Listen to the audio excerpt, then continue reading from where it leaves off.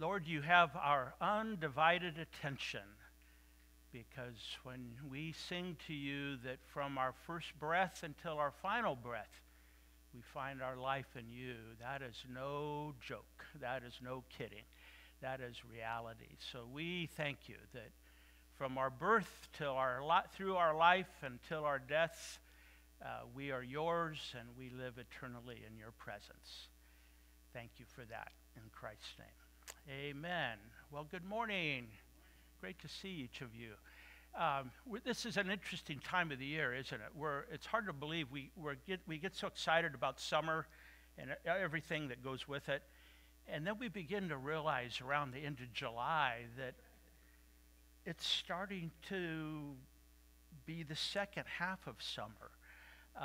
School starts in Pasadena in 3 weeks, in LA in 2 weeks.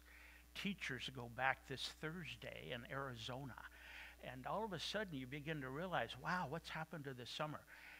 So we look back a little bit before we look forward a little bit. And this has been a fun couple of months. You know, even going back to May, a lot of you were here for our 75th anniversary, May 5th, and we just reminisced about the wonderful history of this church, 75 years right here on Cordova. I was thinking this week, though, that as long as 75 years is, what if you went back 255 years? What was here where we're sitting today 255 years ago? 1769, some of you are familiar with this. There was an expedition that was started in Mexico, and it was called the Portola expedition, led by Gaspar de Portola, and they came from Mexico up through this way and stopped at what is now San Gabriel Mission. And it's more, we can't prove it because no one was there with a camera, but it's more than likely, because we know the route they took, that it's pretty sure that Portola and his troop came right through where we are today, 255 years ago. And they proceeded west, and they came to what we now call the 134 freeway, and they had to dip down through the Arroyo Seco, and then they came into what is now Eagle Rock, the community of Eagle Rock, and they saw for the first time that big stone Eagle Rock. And they knew from the Native Americans that there was a legend about, that's why they called it the Eagle Rock, and we won't get into that legend this morning. But because they spoke Spanish, they gave it a Spanish name. Do you know what the name of the Eagle Rock is in Spanish? El Gordo. What's El Gordo mean in Spanish? The fat one. Because the Eagle Rock is just a big mound, right? So if you go west on the 134, you'll see it. If you come east, you'll really see it. And that's Eagle Rock. Jump up a couple of hundred years. When I was 11 years old, my very first job, 11 years old, you were old enough to be a paper boy in Eagle Rock. And in those days, Eagle Rock had a newspaper called the Eagle Rock Sentinel. And it's not in existence anymore. But on the masthead of the Eagle Rock Sentinel, it was an etching of the Eagle Rock, El Gordo, and then the motto of the newspaper was underneath it, and the motto was, "A community built upon a rock." A community built upon a rock. That was for, I don't know, 100 years. That was the Eagle Rock Sentinel. So we think about a community that comes together geographically, and if you grew up in Eagle Rock, and even, you know, if went to the alma mater of Eagle Rock High School, I'm a proud alumni, far above the city's turmoil, arched by blue above, Eagle Rock, to thee we proudly take the name we love. I could sing it for you, but you know. But anyway, it goes on and on and on. So the whole community built upon a rock. Now you come here back to Trinity, 2024, and whether you're at a different church in your past or you're going to be a different church in your future, the fact is that if you're a follower of Jesus Christ, you too are part of a community built upon a rock, right? Biblically, where do you see that? That's a very biblical. Eagle Rock didn't just come up with that term, right? If you turn in Matthew's Gospel, chapter 16, verse 18, when Jesus and his 12 disciples go away for a little retreat, and he poses this question, who do people say that I am? And Peter answers, you are the Christ, right? You're the Messiah. And then Jesus turns to Peter and he says, you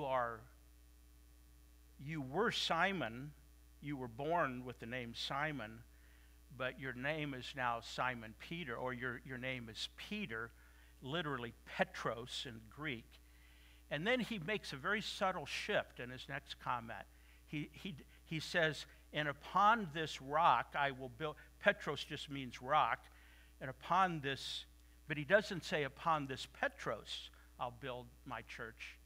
He says upon this Petra I'll build my church.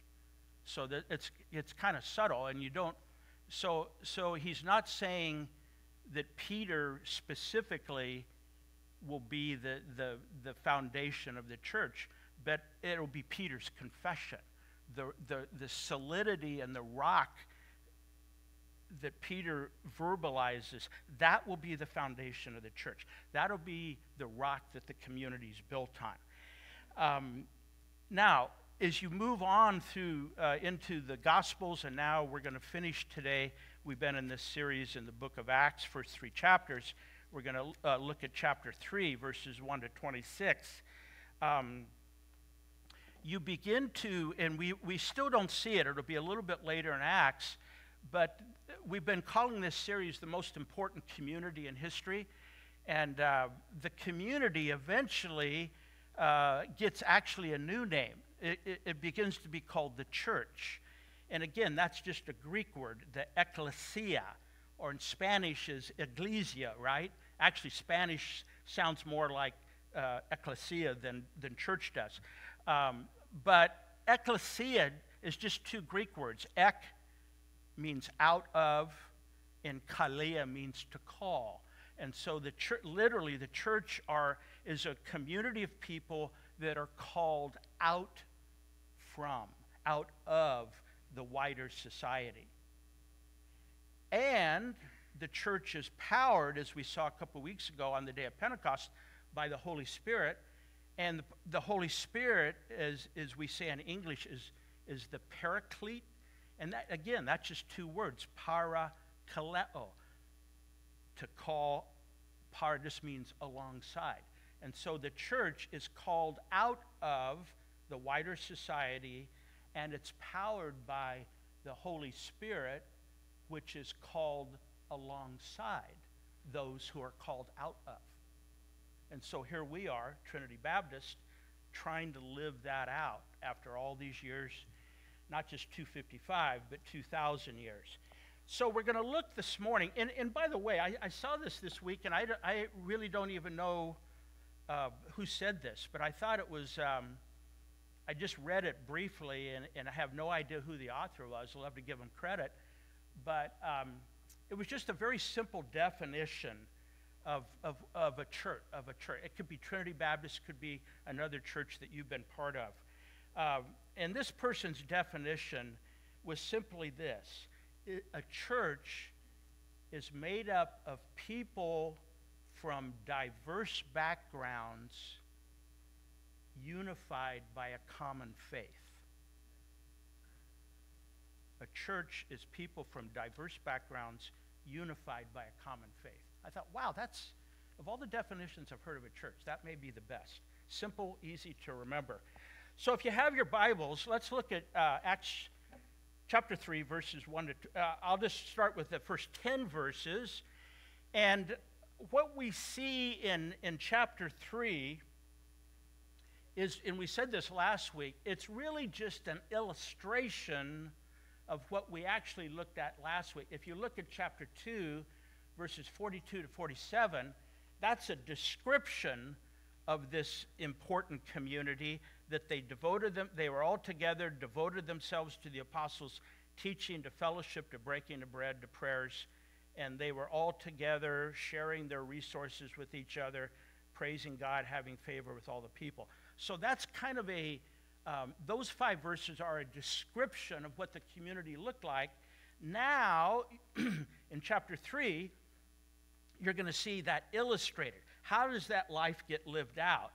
And as we said last week, and we've said this many, many times, life in the community of Jesus, it's always, as our good friend Pastor E.V. Hill used to say, it's this challenge to move from your IQ to your I do, to put your IQ and your I do together.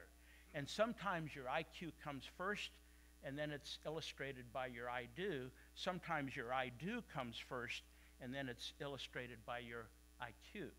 Now, don't want to get too silly with that, but that's a simple way of seeing what goes on in chapter 3, because the first thing that happens in the first 10 verses, what you see happen is an illustration of I do, or we do. This is the church acting. And then in 11 to 26, you might call it the IQ. This is how the actions are explained. This is Peter's second sermon. It's an appeal to the mind. It's an explanation. He's giving a reason for the actions that take place in the first 10 verses. So let me just read a couple of these verses, make a few comments. Now Peter and John were going up to the temple. They're still in Jerusalem at the hour of prayer, the 9th hour. That's 3 o'clock in the afternoon. And a man lame from birth was being carried, whom they had laid daily at the gate of the temple that is called the Beautiful Gate, to ask alms of those entering the temple. Seeing Peter and John about to go into the temple, he asked to receive alms. Peter directed his gaze at him, as did John, and said, "Look at us." And he fixed his attention on them, expecting to receive something from them. But Peter said, "I have no silver and gold, but what I do have, I give to you. In the name of Jesus Christ of Nazareth, rise up and walk." And he took him by the right hand, raised him up. Immediately his feet and ankles were made strong. Leaping up, he stood and began to walk, and entered the temple with them, walking and leaping and praising God.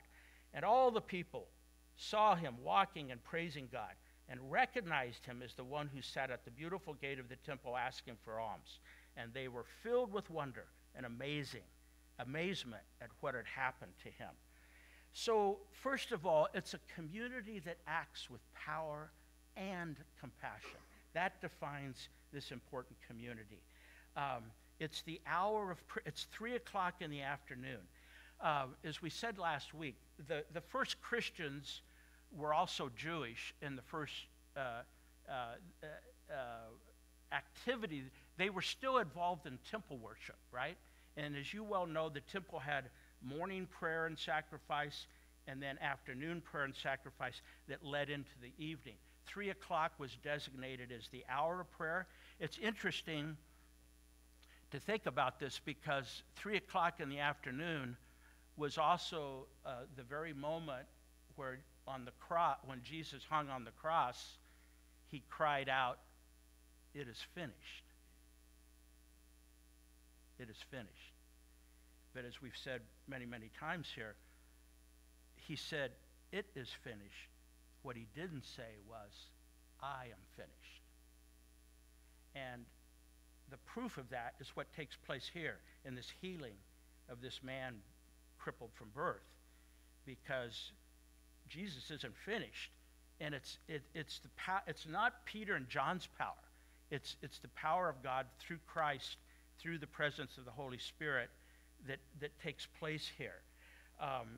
And also notice that this man, who he's lame from birth, now he was being carried. What's that remind you of? Luke chapter 5, remember when Jesus was in the synagogue and this man crippled from birth as well? His friends brought him. There was no way to get inside, so they busted a hole in the ceiling and lowered him down, and then Jesus heals him. So the exact same things happen here. Jesus healed someone crippled from birth. He was carried to the synagogue. This man is now carried to the temple, also crippled from birth. And he's waiting at the gate asking for alms. Now, why is that significant? In Jewish religion at this point, we don't use, that's kind of an old-fashioned word, but to give alms, in other words, that would be similar in our generation if you just give to a charity or whatever. But almsgiving in first century Judaism, that was actually considered meritorious. You would gain merit with God if you gave to the poor, to the lame, to the sick, to the crippled. And so it was a way to gain favor with God. Jesus actually talks about that in Matthew chapter 6 in the Sermon on the Mount, doesn't he? He says, when you give, he expects you to give alms. But Jesus says, when you give alms, don't be like the hypocrites that stand on a street corner and blow a trumpet so everybody will see them. But he says what? When you give alms, don't let your left hand know what the right hand's doing. Do it in private. Do it in secret. And then you win favor with God. So it's not that we don't give alms, whatever we call it in our generation, but Jesus' whole point was, I expect you to do that for people in need. Just don't blow your own trumpet. Don't call attention to yourself. It's to be done quietly and in private. And so this man was used to this. And we find later in chapter 4, verse 22, he was over 40 years old. So apparently from birth, he'd been lame. He hadn't been able to walk for 40 years. And every day he's at the gate. Now, what happens, and you've seen this around town. I mean, all of us have been walking down the sidewalk, and you see someone that maybe is there almost every day, begging, asking for money. After a while, most people that do that get used to being ignored. They get used to a kind of a casual, maybe a glance or a look. But this man, after 40 years of begging, was kind of used to casual disregard. And that's why Peter says, when he asked him for alms, Peter, verse 4, directed his gaze at him. And then this is a very strong word. He's probably raising his voice, said, look at us. Why would he say that? Probably because after 40 years, this guy was used to just not looking at people because people didn't look at him. And so it's very firm. He fixed his attention on them. So this is a very intense moment. And what was his expectation? That he would receive something. So he expected. But Peter responds, I don't have silver, I don't have gold, but this is what I do have. In the name of Jesus, Christ of Nazareth, not in the name of Peter, not in the name of John, but in the name of Jesus. The power is not in Peter, the power is not in John. They are just the conduit, the instrument by the power of God. Rise up and walk. And he not only rose up and walked, but look at he walked, he leaped, he praised God, and then he entered the temple with them. Now here's something that we don't know, but it makes you wonder. He'd been sitting at the gate of the temple for 40 years asking for help. And then it says that he went with Peter and John inside the temple. Was that the first time he'd ever been inside? Likely. And this is a Jewish man and a Jewish community that said that the temple was the center of our life, and God was the one that we focused all of our attention on. But had he spent 40 years being an outsider looking in? Maybe. maybe. We don't know for sure, but it makes you wonder. And now he's not only leaping, it's an instantaneous healing, and now he's inside. Now he's inside. And the crowd rushes. They've seen this guy for 40 years. And what's their response? Wonder. They're amazed at what happened. Now he's part of the community. He's inside. He's part of the community in a way he's never been before. So it's a community that acts with power, but the power is from God. It's not in Peter, it's not in John. But it's compassion. It's seeing people with legitimate need that have been excluded from community. And that's just so basic to the Christian faith. The second part of this, though, it's also a community that speaks with clarity and conviction. Because it's one thing to act. That's kind of the I do part of this. Now you move into the IQ part of it. In other words, now Peter is actually living out what he will later say in his epistle, 1 Peter chapter 3, verse 15, where he writes this, in my observation, the best explanation that's ever been written for evangelism. Always be ready to give a reason for the hope that's within you, and yet do it with gentleness and respect. And Peter lives this out here. His sermon, we're not going to read all of the down to verse 26. It's very similar to a sermon on Pentecost, because it really has two parts. Verses 12 to 16 are really a proclamation and an explanation. He's trying to explain. He says, men of Israel, why do you wonder at this? Or why do you stare at us as though by our own power or our own piety we have made him walk? So Peter himself is trying to deflect attention off of himself. Yes, this happened, but it's not my power. It's not my piety. Later in the book of Acts, you'll see a very similar thing happen with the Apostle Paul. Chapter 14 of Acts, he and Barnabas were in modern-day Turkey, and they also had a crippled man from birth who they also healed. And what was the response of the crowd? They said, you're gods. They said, Barnabas, you're Zeus.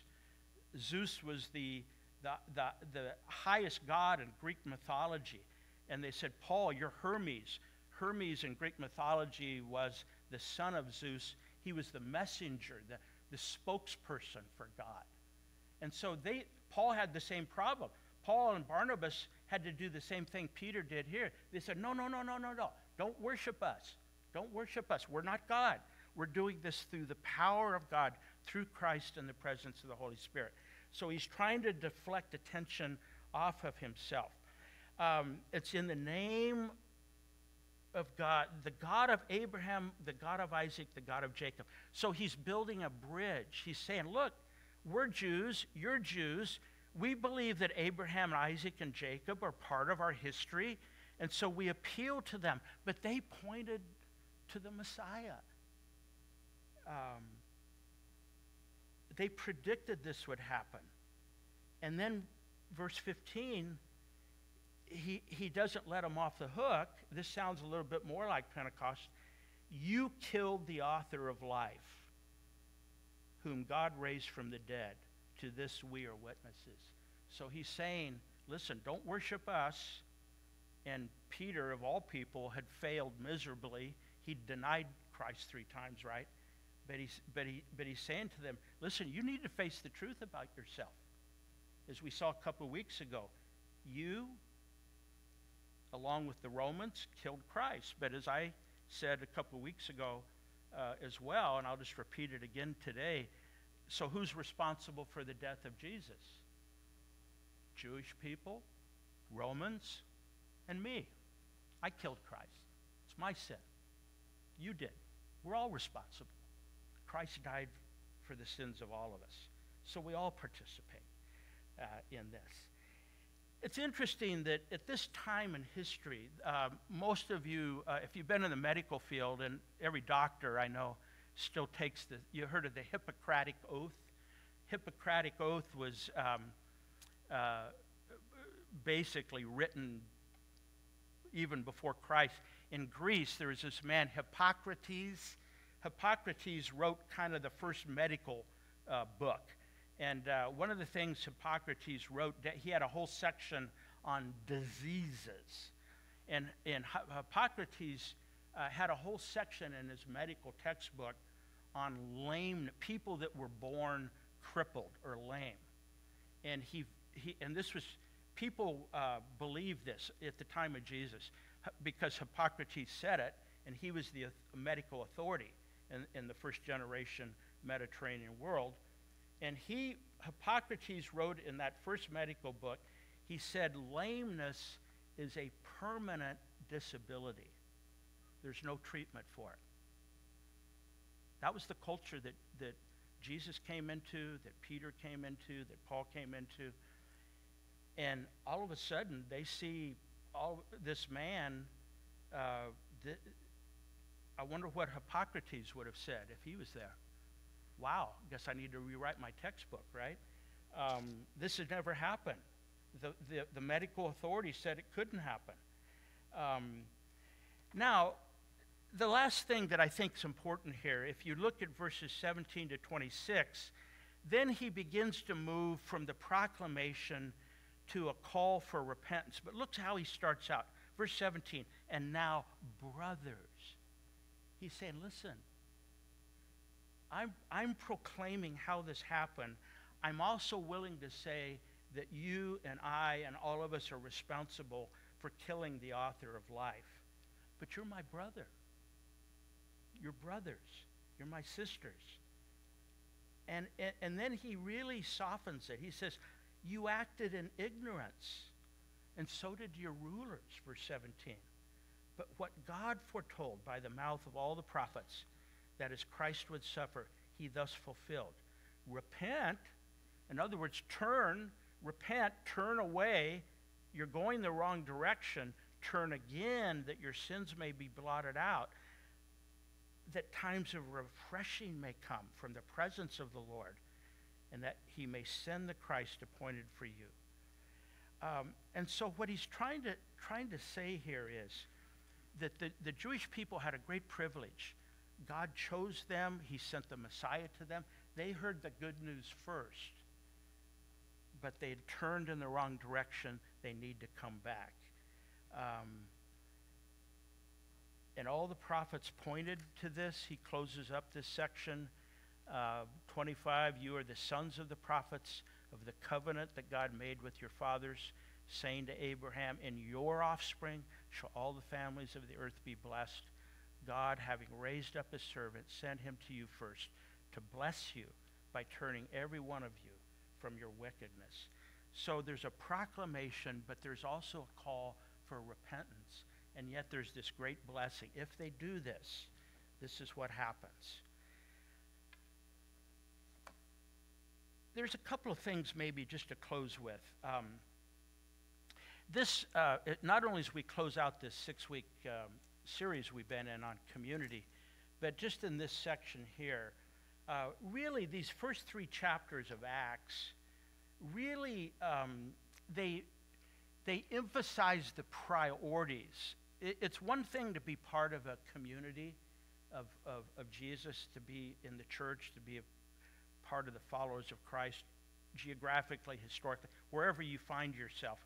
But there are priorities that go with it. And the number one priority is that you celebrate Christ. You don't celebrate celebrities. Big difference. And a lot of, we live in Southern California. We're 10 miles away from the entertainment capital of the world, Hollywood, right? So if you've grown up in Southern California, you're used to celebrities. It's at warp speed. But friends, you can enjoy a good movie or a good TV program. You can honor those make us laugh and entertain us. There's an appropriate place for entertainment in life. But never, never, never bring that in to the community of Christ. And unfortunately, the Christian community has not always shied away from that. We make celebrities out of preachers, out of missionaries, out of worship leaders, out of musicians, and it's not to be. Christ is our center. He is the power. We act in compassion. We point people as Paul and Barnabas did. Paul says, I'm not Hermes. Barnabas is not Zeus. Don't bow down to us. We are not gods. And it's compassion with power. It's conviction with clarity. We've got to be clear about this. We exercise the power of God through the presence of the Holy Spirit compassionately, but we speak with conviction, but it has to be clear. You have to help people. That's what Peter says. Give a reason for the hope that's within you. It's rational. It's reasonable. Let me just finish with this. Last night, I had a wonderful time last night. I have 14 nieces and nephews, and they're scattered all over the country. A bunch of them we had a little family reunion last night at this restaurant in San Pedro. And my nieces and nephews, a lot of them I hadn't seen for a long time. And they're just fun, watching them grow up, and I've always been involved in their life since they were babies. But it's interesting now, they're starting to get to the age where they're starting to, they've been acquiring life experience and life possessions for several years. Some of them, the older ones now, are starting, you can see it, they're starting to think about, what are my values? Have I acquired too much or too little? So as the older member of the family now, it's very interesting because now they're starting to ask questions. And last night, one of my nephews his mother was my oldest sister, Nancy. And I think I've told you this before. 3 years ago, my sister Nancy got a very rare form of cancer. And only 400 cases in medical history. She happened to be one of them. She had just one of the most painful deaths. I was with her the moment she died, and it was excruciating watching her die. And her son was with me at her deathbed, and it's taken him about 3 years to kind of get over that. But he asked me last night, he said, do you have any memory? He says, I've been thinking about my mother a lot. He says, anything stand out from my mom that you can pass on to me and my cousins? And so the whole table started listening. I said, yeah, I'll tell you something. A couple of days before your mother died, she was kind of lucid. I was spending the afternoon with her. We were kind of reminiscing about our childhood. And I told her, I said, Nancy, I said, you and I both know that your time on earth is coming to an end. And I just wondered, do you have any advice for your little brother before you go? And she had come back she had a crazy life, but she came back to Christian faith, thankfully, later in life, so I know she's in heaven. But she looked at me, she goes, yeah, I got a piece of advice for you. I go, what is it? She goes, live simple and travel light. I go, wow. You want to unpack that for me? And here's what she said. And I told her, all my nieces, the whole table is listed at this point. So it was an opportunity for the next generation to hear this. And I said, here's how she explained that comment. She said, look, everything you own in life is a potential distraction from what's really important. And it's not that you can't own things, and it's not that you shouldn't own. You need some things. You need to own some things just to have a normal, pleasant life. But you need to regularly take an inventory. You need to look at everything that you own and ask yourself, do I really need this? And the second part of that question is, does someone else need this more than I do? And if they do, give it away. Because everything you own takes time and energy. It may be subconscious. You may not be conscious that you're thinking about it, but you're spending time. And a lot of stuff you own needs maintenance. So a lot of the energy that you're spending is on just maintaining things that you own. And I said, wow, I think now I understand live simple, travel light. She goes, well, I hope so. And so I told all the nieces and nephews that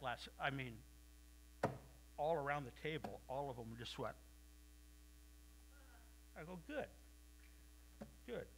That's good for you. You need to think about that. So here's what I'm going to ask you to think about. It's July 28th. I don't know why, and maybe you all have your own rhythm, but I've always found the month of August, partly because it's the end of summer, it's the last rays of summer. I always get very reflective in the month of August because I realize, wow, the fun times are coming to an end. School's going to start. Now we're not in school. Most of us aren't in school anymore. But there's something about August that just makes you, ooh, I need to just think of, the endless summer is no longer endless. It's coming to an end. Labor Day is September 2nd this year. So you have, and I have 28, so we got 435. We got 37 days to Labor Day. So here's your homework. Whether you're in your school or not, I'm going to give you some homework. You got 37 days of homework. Here's your homework. Over the next month, I really, really pray. I'm asking you, I can't make you do this. I'm just going to ask you to do it. But I pray that you do, because I just find what my sister said and what my nieces and nephews, how they responded last night, how crucial this is, friends. You need to take an inventory of everything you own in the next 30 days. And you need to ask yourself, do you really need this? Is there someone that needs it more than I do? Because, friends, if you're not careful, you're already distracted by what you own. You probably don't realize how much time and energy you're giving to maybe start with your closet.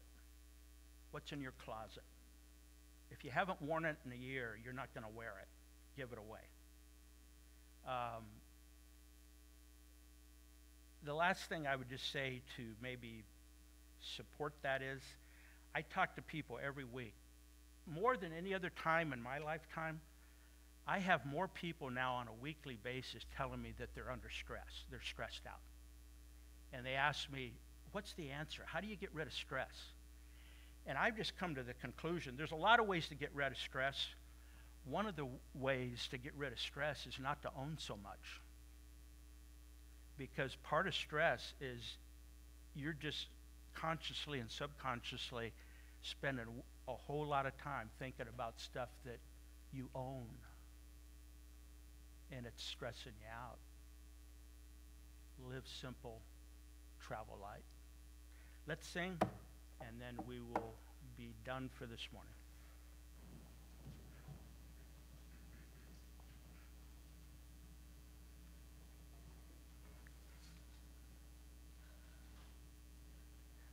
Please let us stand together. For our last hymn, we'll be singing Turn Your Eyes Upon Jesus. It's a chorus. It will be on the screen.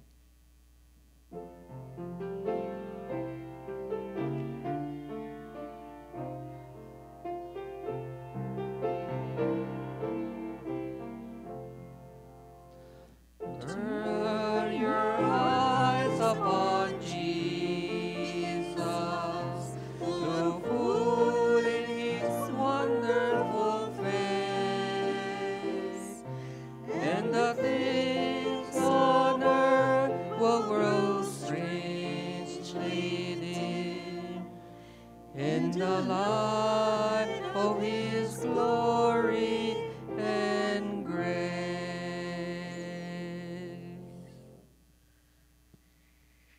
Lord Jesus, you have turned your eyes upon us, and you have seen the beauty that you have created in us, but you've also seen all of the clutter and all of the disorganization and all of the Trumpified values that we just can't seem to get rid of. Lord, we struggle. We just clutter up our lives with things that aren't important. And so we just ask you, oh God, and we pray that not only for ourselves, but we pray it for our community. We pray for those in our leadership. We pray for all of those that are involved in leadership and striving for leadership. We just pray, oh God, that you would bless us and keep us, make your face to shine down upon us, and grant us your peace now and forevermore. In Jesus' name, amen.